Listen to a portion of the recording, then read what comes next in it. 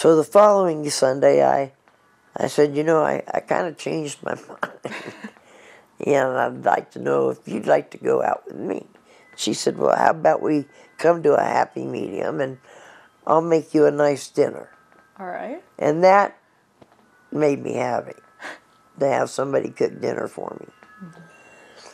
Mm-hmm. And I went, and she fixed me the biggest dinner you could ever possibly imagine, and fixed my favorite dessert. And then there was music on, and I asked her if she wanted to dance. She said, well, I don't dance. And I said, well, you're going to now. And we did. And from that moment on, we were never apart. So how would you describe in general being gay, not only at Muncie Community Schools, but at all the places you've worked as a teacher? I think being any kind of minority comes with this discovery of being proud that you are one, right? I think history and the system conditions you to hate it, to suppress you.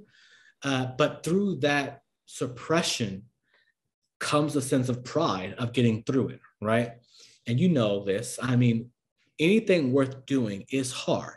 But once you get through it, you are much more proud of yourself for getting through it. And I think for a lot of people, particularly Black folks too, we have a sense of pride because we know the history that is there. We know the adversity we still have to go through now, but yet we still stand. How can you not be proud of that, about who you are as a person, as a people, right?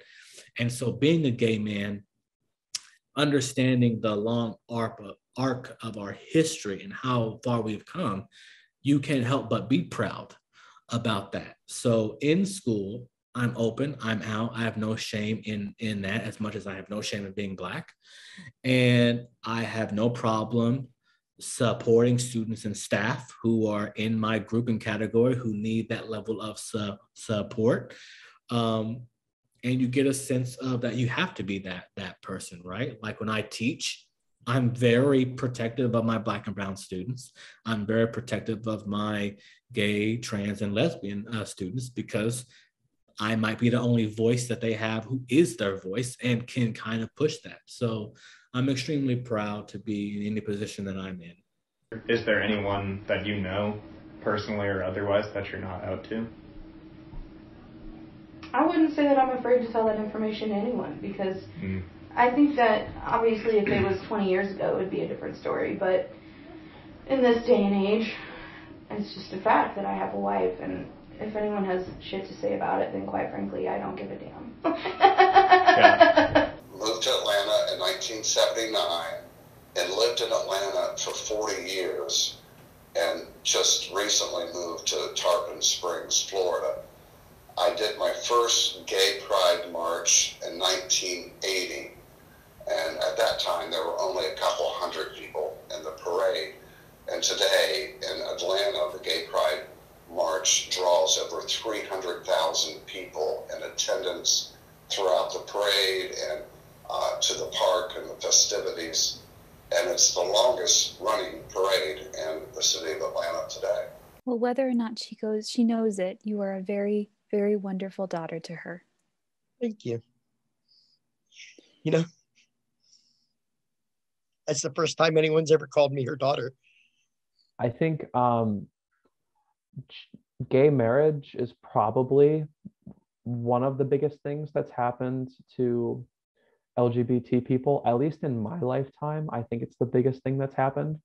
It brought, homosexuality to the public eye in a way that was positive, objectively positive, I'd say. The legalization of homosexual marriage. And I think that did a lot for normalizing it amongst a lot of people. Obviously, it's not perfect, and there are still issues in our country related to it. Supreme Court, I'm looking at you. But it did a lot. And I think throughout my life, it's probably done the most at a legal level.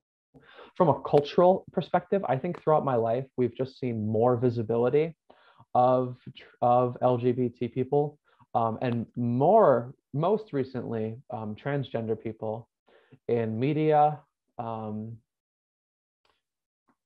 And I think that's done a lot of the same thing. It's helped normalize the LGBT community as, a legitimate group of people that live in our society and, aren't these social outcasts that I think some people see them as.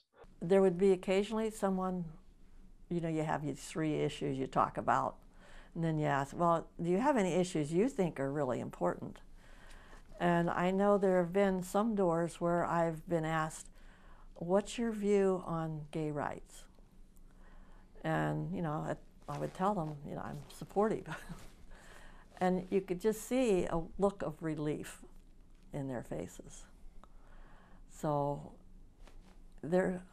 people know it's tough being different, but maybe it's not as tough as it used to be. I don't think it is. When the Supreme Court ruled, in favor of gay marriage, that was one of the big things that was like, love wins. And, I was like, yes, it does. That's great. So I remember where I was when I read that happened. It was a very, very exciting time.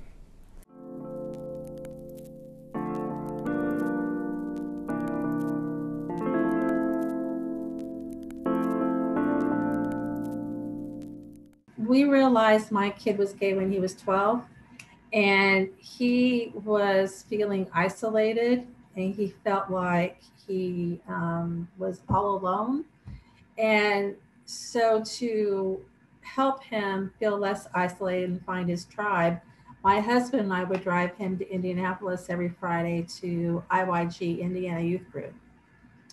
And we would leave him there so he could make friends, and we could really see the difference in him. It changed his confidence, and it really helped him a lot to find peers.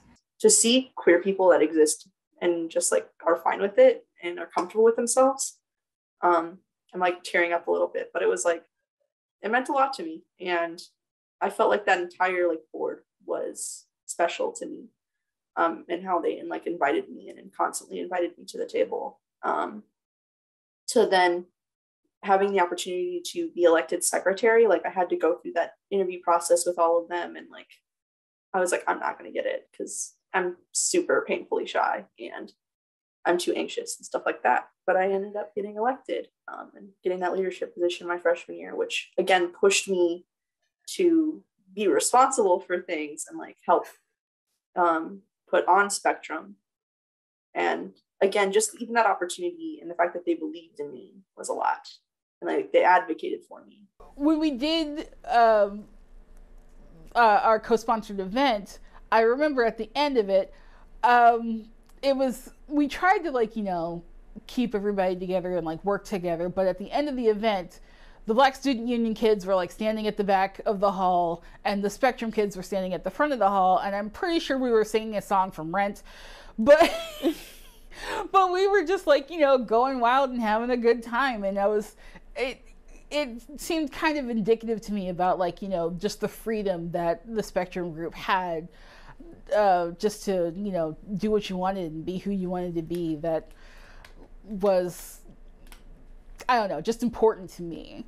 So what would you think educators should do to create a more safe space for LGBTQ students? Let them be who they are. And I think that's easy because that means you don't have to agree. I think sometimes people think it's an either or proposition, right? That if you happen to be a teacher who's more conservative or more religious, that you somehow have to betray your own personal values to accept a gay student, which you don't. I'm not asking you to change anything about your point of view. What I'm asking you to do is let that student be who they are openly and honestly. right? If you can at least provide them that much space, you're doing a whole lot more than others do. And that does not require that you change your personal viewpoint. Just don't suppress or stifle someone else's light. I think that's the best advice I can give to anybody, because I don't want people to change their personal view, but I also don't want their personal view to dim the light of someone else. What I find is, though, that there are people who are warm and welcoming. At that time, I thought I could only find it on the West Coast, but I'm saying to those people, as warm and inviting as they are, no, I am farm bred and farm born, and this is where I want to be. I don't want to hear that I have to leave the Midwest in order to find life. I'm not willing to do that. My sense of identity, as much as I can say I'm a gay man, I can also say I am a country bumpkin. I don't find it nurturing. And at that point in my life, I was trying to put things together that were nurturing, that would give me life. And I know the rural life does that for me, the being in touch with nature, having nature at my fingertips, and what that means for me, and the rhythm of life, the seasons, the movement of the seasons, the change of crops in the farmyards around us, the wild animals that come, the not so wild animals, chickens that have nurtured me all my life. I want to be able to be in touch with those people, or those people, those forces, those energies, all that they have to offer me, and I don't want to have to give that up in order to be gay. I don't want to have to say, oh, I have to live in downtown Muncie. I have to live in downtown Indianapolis in order to be gay. I resist that. I'm not willing to go there. Yeah, so there's a pride, there's a rural pride too that says it's okay. There's a place for gay farm boys, and whether we're visible or not, whether people recognize that or not, we're here. Yeah. And I'm curious with that, have you seen a change in how people identify since when you started outreach? Oh, definitely. Definitely. When we started, we were all gay boys, and that was about it. And now we are a mixture of kids who are gender fluid or transgender. And we have a lot of kids who are asexual, which to me is very brave to come out in a world where people are pressured to be sexual or pressured to be sexy. To come out as a teenager as asexual is just so remarkable to me and brave. So we have a big variety of kids right now, and they're all trying on different labels and trying to see what works for them, trying to find a good fit. In the activism role, because you were a straight ally, did you ever receive a reaction because of that, or were people fine with it? No, I did not, because we had another straight president previous to me. And I can see her face right now. I cannot remember her name. But that's basically what kind of drove me to go for the president position as well, just because I knew that this was a place where it would be okay. So that's where, I never got any backlash for it. The only real trouble I had was I probably broke a lot of lesbians' hearts because they always thought I was part of the Q questioning. So, sorry, ladies. But yeah, that was really, I really didn't find any problem, becoming part of this organization, part of the community. Education is vital, because if you, just like kids with binders, if you don't have the correct information, you could break a rib or really hurt yourself. So that's not something you're going to a teacher and ask, and you're not asking your mom about. So there's different education levels that we have to look at for each kid. Yes. And this was a question for myself. Can you define binders for people who don't know? Binders, I'm talking about chest binders, and transgender boys may have body dysphoria about having breast. And so because they hate that so much they will bind to flatten their chest more. We had a kid use ace bandages and broke a rib, which made us decide that we were going to start giving away binders. So kids who come to us, we give them binders and teach them safety of how to wear them properly, how long to wear them, because it can hurt you.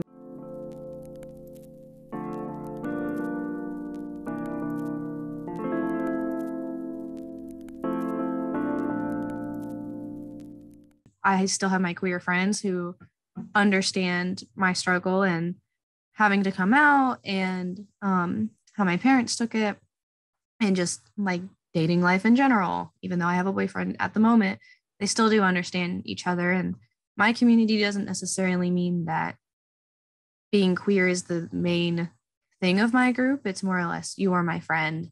I very much love you in my life. And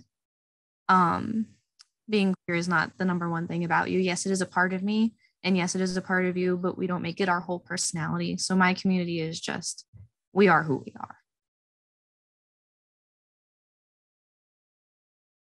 But transgender lives, I think, are like my number one thing currently, that like, if that comes up or something comes up with that, like, I know I'm a journalist, I'm not supposed to be doing that stuff, but that is something I will stand up for.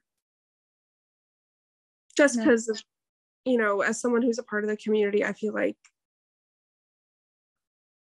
we have to look out for each other. Since I've been in Muncie, I would say this has been a good place. We've always felt like if you were a good neighbor, nobody cared whether you're gay or straight. When we realized that my kid was gay, we were not prepared for it, even though it was right in front of us. And my husband was even less prepared for it than I was. So we didn't want to talk to people we knew because my kid was 12 and I felt like I needed to keep him safe. I was worried. So we went to PFLAG in Indianapolis, which is Parents and Friends of Lesbians and Gays. And it was very helpful to talk to strangers about what we were going through because it felt safe. You know, if I talk to a stranger, they're not going to call my sister and say, well, Laura said. So we offer that here too, because sometimes as a parent, especially when you're thinking with a heterosexual brain, you're not prepared to have a gay kid. And you might have a freak out moment, which is natural. And we would prefer parents come to us and freak out and not freak out in front of their kid. But really the stuff that I've been involved in terms of like queer experiences and everything here is like all of my friends are queer. Like I have maybe 2 straight friends and that's it. And so I just am constantly surrounded by queer people, which is, I know, not like a normal thing for a lot of people. I sometimes actually forget that I'm surrounded by like almost only queer people in my day-to-day life, and that not everybody is queer, which is, I think, something that's actually really fun because that's not something I like grew up in. And so it's nice to have almost everybody around you that's similar in that regard. Well, for me, it's just the impact of the kids. Every time I deal with kids that come in with a crisis and then they do okay, or the kids that are brave enough to act out on something. We had a kid at Yorktown that started the GSA and came and worked with Yorktown to create a back room that was gender neutral. I had a kid that came into me at the age of 13 after a suicide attempt. And the only thing he wanted from us was to know he was going to live to be 21. And just by spending time with other people like himself, I mean, we didn't work any magic, we didn't do anything, but just by being there, you could see the change in him. You know, now he's planning for college and he's making plans for the future. So I just think it helps tremendously just to find people like you.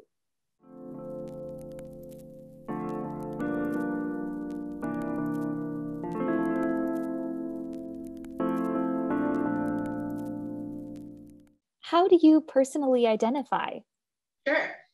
And I think that's something that's changed in the last maybe year or so too, maybe a little bit more. The main thing I will always say is I'm queer. I believe in the word queer a lot. I believe in it in so many different ways. I would never put that word on somebody if they don't believe in it or if they don't feel right with it. So I won't say, well, you're just queer. I would never do that. But I identify as a bisexual woman. But I also feel really strong with the label of demisexual as well. But I don't go into those particular labels until a second round of questioning is asked, because the main thing I want to say is that I am queer. Because I do think it's important for me to understand my own identity and know how I'm going to navigate the world and see the world. So the terms bisexual and demisexual matter to me a little bit.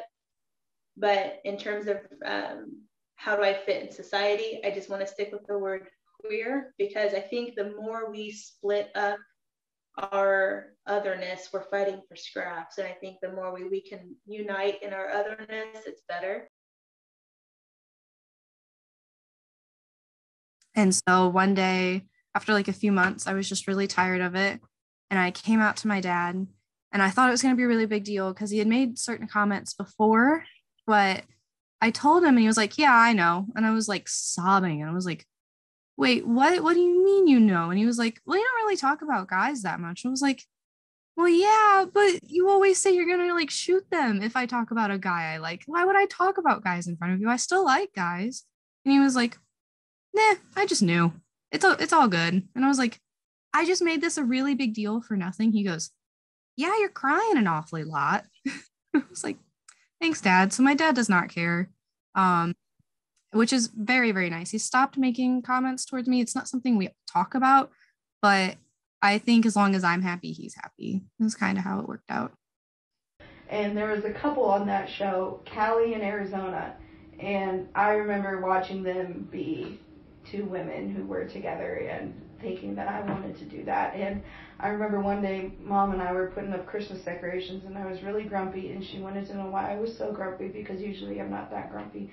And she's like, what's wrong, Rose, what's wrong? And so we sat down in the dining room, and I remember it clear as day, and she said, Rosie, what's wrong? And I cried for like 20 minutes before I even said anything. I was like, Mom, you know on Grey's Anatomy when Callie kisses Arizona? And she's like, yeah, Rose, I think I want to kiss girls too. That's a great story. So when I came out, the show Glee was still on air, and Santana Lopez, played by the late Naya Rivera, it was her like coming out episodes. And I just remember thinking, if somebody as badass as Santana can do this, like I can do this, like we could. I'm like not anywhere near as cool as Santana was, but I thought, yeah, I can do this. I want to do it. She can do it, so I'm going to do it. Like it was a thing. And then obviously when I came out to you, Harrison, I remember we were sitting on the back patio, we were sitting at the table, and I was about to go away to college, and I said, Harry, I have something to tell you. He's like, what? I'm like, I'm gay. He's like, well, duh, Rose. God, I tell everyone that story. I know. Yeah, I knew you were going to bring it up in this interview. Was coming out an important experience for you? Well, I didn't really necessarily come out in that kind of ritualistic fashion that I'm coming out to my family and friends and others. In fact, I remember when I was 16, my mother said, I know you're gay. And I said, I know. And it was no big deal. And in fact, this pin I'm wearing, I don't know if the camera can see it. It says, keep it gay. My mother got this for me when I was 16 when she was visiting New York City. So my mother was very supportive But I was closeted as a track athlete in college. That was 34 years ago. I wish I hadn't been closeted, but maybe it's because I was younger. But in terms of the coming out, I've been out for now 34 years, but there wasn't that kind of angst for me associated with coming out. But I was closeted, so that says something when I was in college. Growing up, were you aware of any LGBTQ plus people in the media that you could look to? That's a good question. Ellen DeGeneres. I was 10 or 11 when she came out on TV. And I remember, this is a fun story. I was hanging out with my friend Justin, who was also gay. He moved away before we were in high school. And so he went to a different school district. So I'm not totally sure how his experience was. But we were, 11 and 12 maybe. And we were hanging outside, and my mom came to pick me up. And my mom and his dad were talking about the fact that Ellen was going to come out of the closet. And I remember thinking to myself, why was Ellen in the closet? Like, why did she go in the closet? Like, literally, why is she in the closet? Like, I don't understand. And it wasn't until like a year or so later that I finally figured out what my parents were talking about. And so like I was aware of Ellen, and I figured out that she was gay eventually. But she might have been one of the few. And I was driving, and this friend of mine who I'd known, I'd gone to school with, and it was just kind of, I remember just driving along, and he said, there's something I want to tell you. And I'm like, okay, whatever. And he said, I just want to let you know that I'm gay. I'm pretty sure that's the term he used. Yeah, I'm almost certain it was. And he says, and I think you probably are too. And I just couldn't even. It was weird is an understatement. It was just, it was like the first. I didn't think that I was the only person in the world. But in fact, I was pretty sure of that. But I just I never knew of anybody that was gay. So that was really weird. Well, then shortly thereafter, I would say maybe a week or two after that. But he had been out, but again in Fort Wayne, not in Huntington, for some time. And so then he took me to Fort Wayne and introduced me to a lot of his gay friends. And back then, it was great. There are many things that my parents probably don't need to know, even to this day. I guess just reiterating a point I made, like role playing in general is more than just a creative outlet. I think it's been very, very good for me and also my friends and anyone who plays, really, to use as an opportunity to explore yourself. It's fun to take risks and try and push yourself out of your comfort zone, because you'll never know what you find. My first ever character was bisexual, and I did it because I thought it would be an interesting thing to do. And I found out more about myself with that character. And I made a character that was trans. And I found out more about myself. And I'm not saying that's a universal. People aren't going to, just discover everything about themselves through D&D characters or their tabletop role-playing game of choice. But it's a good way of looking at things from a different perspective, whether that lens is on other people or yourself. So you would say your identity has changed. Do you see your identity changing in the future, or do you believe that right now you have it figured out? Honestly, it'll probably change in the future, because I also thought I had it figured out in 12th grade year. And then I came to college and I met my boyfriend and I realized, wow, I'm not. And that's because your identity, your sexual identity is kind of fluid, and it changes as life goes on, because you don't got to be stuck in one mold for the rest of your life. You can always change. Is there anything you'd like to say to people who might watch this video in the future? So I kind of gave that spiel 2 questions ago when I said, the process of discovering oneself is a long one, and it's never the same for anyone. And so I guess I'll kind of combine it with D&D and with, introspection on yourself, personality or otherwise.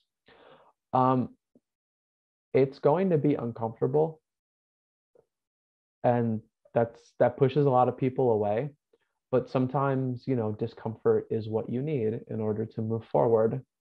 So to anyone that is looking to, or, is thinking about discovering themselves through a stupid tabletop board game, or with something much more serious than that, it's okay to be uncomfortable.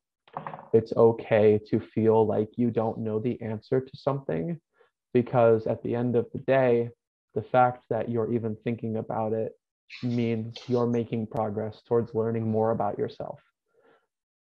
And it's learning about yourself that is the reward.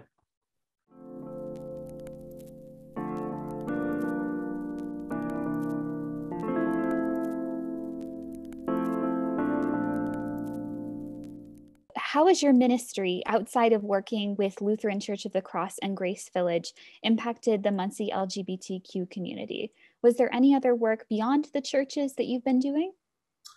I plug in because I know lots of folks in the community. I try to come alongside other projects that they're doing. We try to go to some of the outreach fundraisers and be visible there. My wife and I, because my wife is bisexual and repressed that for a long time because of religion, and so she really has a soft spot for outreach and helping those teenage kids understand that they're okay, they're normal in all the right and wrong ways that all of us are normal, right?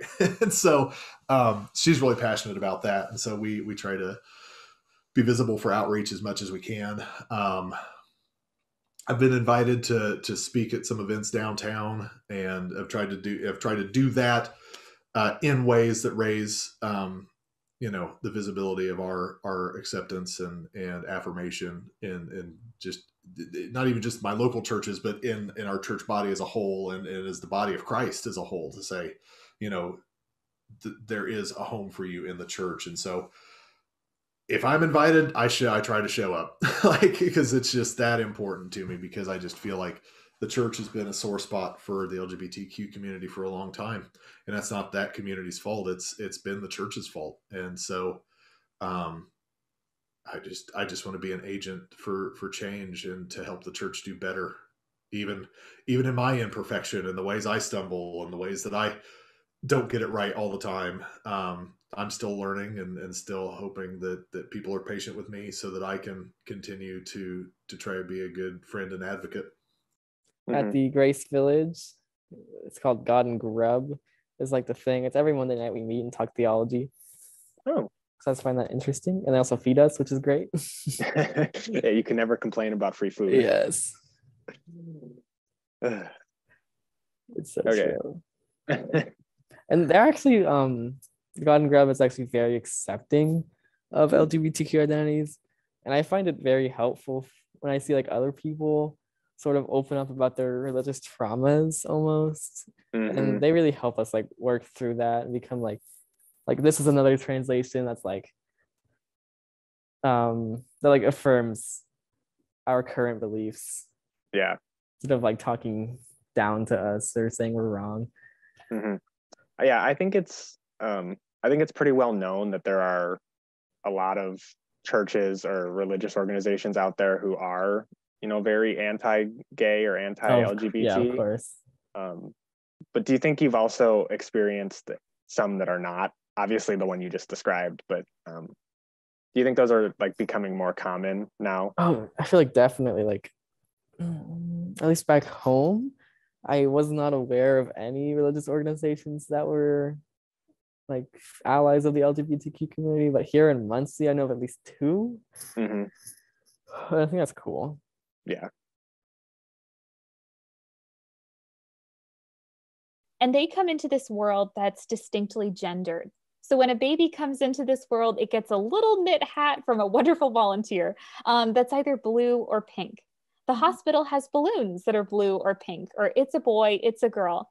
but we never exist and understand that some babies are born intersex. So there's no resources for babies that like have little purple hats or little purple balloons.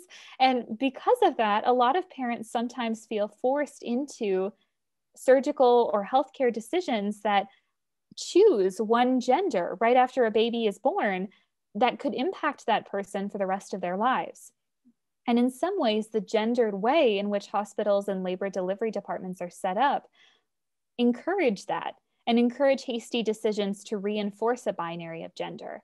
So I think it really, really opened my eyes when Reverend Kate Johnston spoke about the importance of this research and the importance of religious practitioners, including chaplains, in these moments, to walk in and say, unless your baby is having a health complication, unless they are dying or have a severe illness, this is a moment to cherish and pause and enjoy and remember. You don't have to make this hasty medical decision about potential surgeries that would compromise or affect the gender identity of your child in the future. Just enjoy and live in the moment. And I'm here to support your spiritual and emotional and moral needs in that time. So it really opened my eyes to just how multifaceted gender and LGBTQ plus identity is, but also the importance of religious people working in all of these spaces.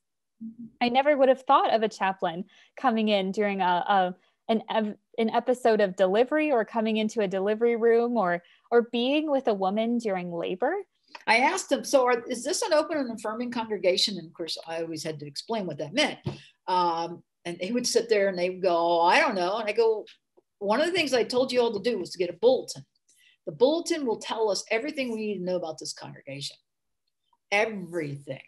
Gender roles, for instance, what they believe. I mean, it's amazing what's there through their announcements and how they lay things out and everything. What did that bulletin say? Oh, I don't know. Nothing. Doesn't say anything. I said, what's on the front of that bulletin? And on the front of that bulletin, in the middle of the page, it says, we are an open and affirming congregation. And, oh, and it was like, it's right there. It's right there. It's plain and simple and clear, you know? They just like right over their heads. So if you ever go anywhere to a religious service, read that entire bulletin.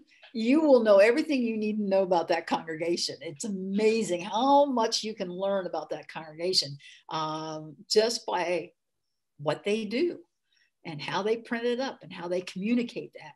So, you know, we've got the websites and we've got the bulletins, maybe even Facebook. And we can find out who's open and affirming and whether they really mean that. And that's, I mean, that's the only resource. I mean, you get there and you may find, oh, there's some pamphlets here and there. Oh, somebody might say, hey, did you read such and such? Or, you know, like, oh yeah, you know, the Unitarian Universalist has a magazine, you know, it comes from Boston. You should read that. There's lots of good stuff in there. I was like, you don't need any of that. What you need is people. And if the people are authentic in their beliefs and they're being genuine with you, they're honest, transparent, and that's all you need. You mentioned the Pride Parade for this past year. What was that supposed to look like? And who was behind that coming into almost being during the COVID-19 pandemic? So the big organizer was Stephen Knipp, and I know that Laura Janney, who is one of the primary folks at Outreach, was helping him with that. And it went through a lot of different leadership changes. So I can't speak with any real certainty, but I was told at one point they were going to invite people from affirming churches to stand near where, like, they were planning that people would be there to counter protest, right? They were planning on people to try to disrupt. And so I think in those cases, there's always like a place set up for counter protesters, right? I think you'll see that at a lot of Pride events. You know, the hell and fire and brimstone people show up, and they're not just allowed to wander, you know, where they might be a threat to other people. And so one of the early ideas that was proposed to me was that us from the affirming churches in town would have the opportunity to kind of be a wall between the Pride Parade and the hurtful people. And so that was something I was glad to do. I think it's okay for me to be gay, and I think God will still love me for being gay. And I think that if his greatest commandment is love, then why not love myself and then allow others to love me and spread that kind of, thing. And the kind of recurring mantra that I give myself for that kind of, if I read something about, anti-LGBT from the Christian community, I'm like, love wins is my kind of mantra. So, and that kind of ties in with both, just love winning with Christ from the grave, love winning in, me accepting myself, being kind to myself, because there's so much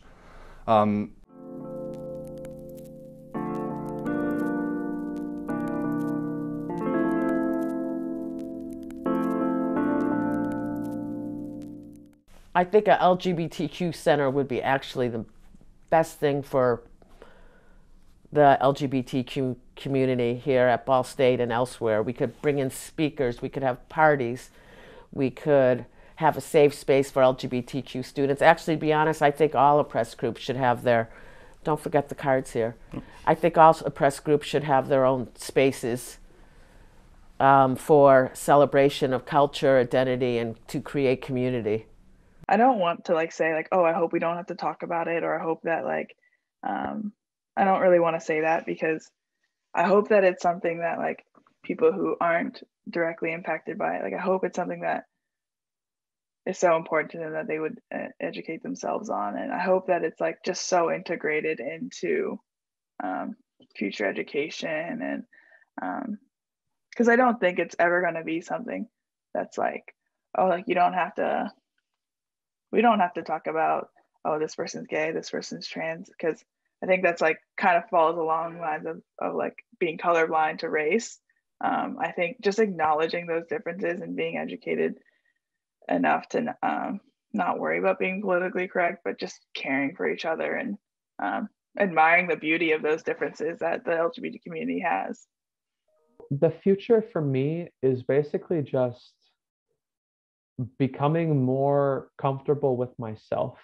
I've been in my transition for over a year now, and I am 11 months on what's called HRT, hormone replacement therapy, a combination of different medicines that physically alter my body to make it more comfortable for how I wish to express myself.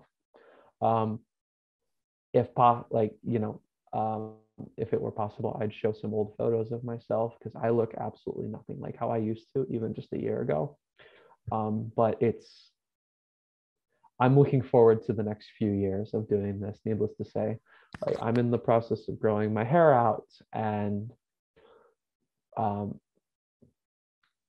making a new wardrobe without going bankrupt, because that's a lot of money. Mm-hmm. And being 6'1", some things are hard to find.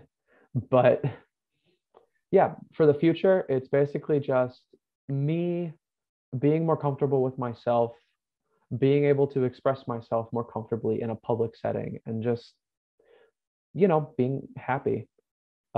Everything about this has been a roller coaster of emotions on a daily basis still. But it's definitely the happiest I've ever been in my life, and I'm looking forward to continuing that. I have two things to say for two different people. One, if people are more accepting and positive in the future, just be happy that you are where you're at, and I'm glad that maybe I could have been some sort of step to that brighter future. If the future doesn't get any brighter, and it in fact gets worse, I want you to know that there is still a chance to fight, and there is always a chance to push back, and I've watched beliefs burn in and out. You know, you being a history major, you know how it is to watch the time change and the beliefs change and the systems change. But there's one thing that doesn't change, and that is the human spirit. It's very hard to crush.